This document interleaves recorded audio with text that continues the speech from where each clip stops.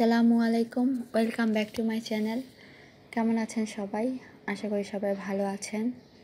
আজকে আমি তৈরি করে দেখাবো কাঁচা আমের টক ঝাল মিষ্টি শরবত বা জুস। এখন তো গরমকাল চলছে আর রমজানও চলে এসেছে, আর এই শরবতটি আমাদেরকে অনেক বেশি আরাম দেবে, একদম মন প্রাণ জুড়িয়ে যাবে। তো দেখে নেওয়া যাক এই শরবতটি তৈরি করতে আমার যা যা লাগছে। এখানে আমি মাঝারি সাইজের একটি আম নিয়েছি।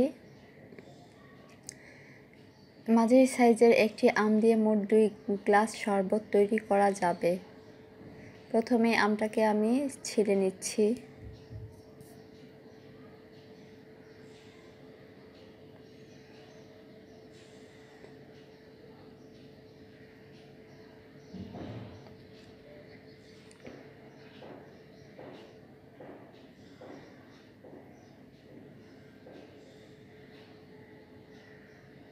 আমটাকে ছিলে আমি ভালো করে ধুয়ে নিব, আর এটাকে অবশ্যই আমি কিউব করে কাটবো।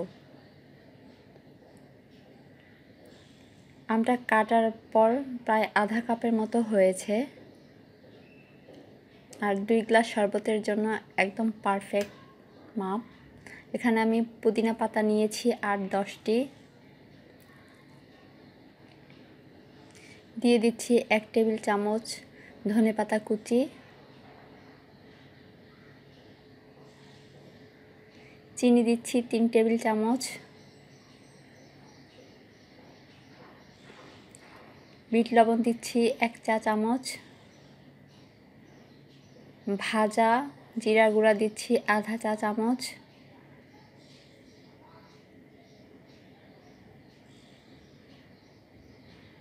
লবণ দিচ্ছি স্বাদ মতো। লবণের পরিমাণটা একটু কমই দিয়েছি। কাঁচামরিচ কুচি দিয়েছি 1টি,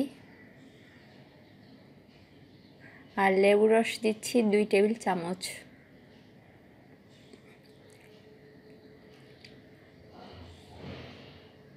প্রথমে আমি একসাথে 2 গ্লাস পানি দিব না, একটু অল্প পরিমাণ পানি দিয়ে ভালো করে ব্লেন্ড করে নিব। খুব বেশি পানি দিলে আসলে এটা ভালো হবে না, একটু চাকা চাকা থেকে যাবে।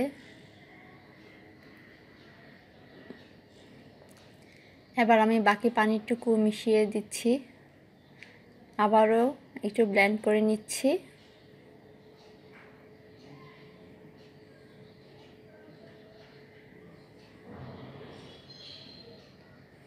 শরবতটা তৈরি হয়ে গেছে।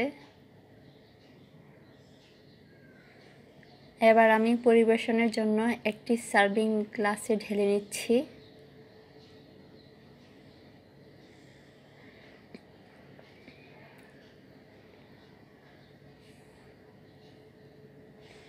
তৈরি হয়ে গেল টক ঝাল মিষ্টি মজাদার শরবত। অবশ্যই আপনারা এই শরবতটি বাসায় ট্রাই করবেন, আর কেমন হয়েছে আমাকে জানাবেন। যারা আমার চ্যানেলটি সাবস্ক্রাইব করেছেন তাদেরকে অসংখ্য ধন্যবাদ, আর যারা নতুন তারা অবশ্যই আমার চ্যানেলটি সাবস্ক্রাইব করবেন। ভালো থাকবেন, সুস্থ থাকবেন। আল্লাহ হাফেজ।